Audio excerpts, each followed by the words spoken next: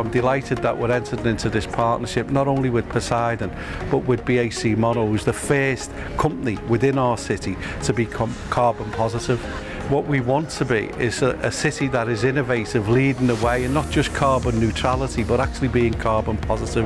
And we want to be engaging with our airport, with the cruise industry, and with other industries within the city to actually talk about how we become carbon positive. Everybody hears about carbon neutrality, but we actually want to engage in a new way of making sure that we're actually contributing to saving the environment, not in a reactive way, but in a positive way. And I think this innovative partnership allows us as a city to be the leaders in doing this.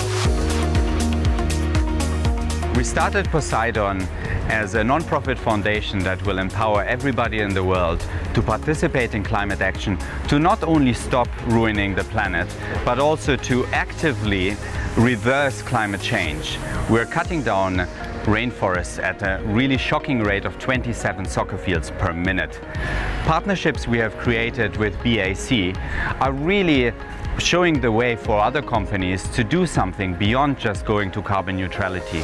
Today we have signed the most extraordinary partnership of the entirety of the Poseidon Foundation.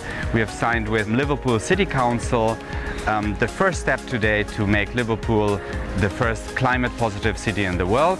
And we're very excited about working with Joe and his dedicated team on areas like the cruise liners, the airport, and with companies in Liverpool to really jointly stop ruining the environment we have and reversing climate change.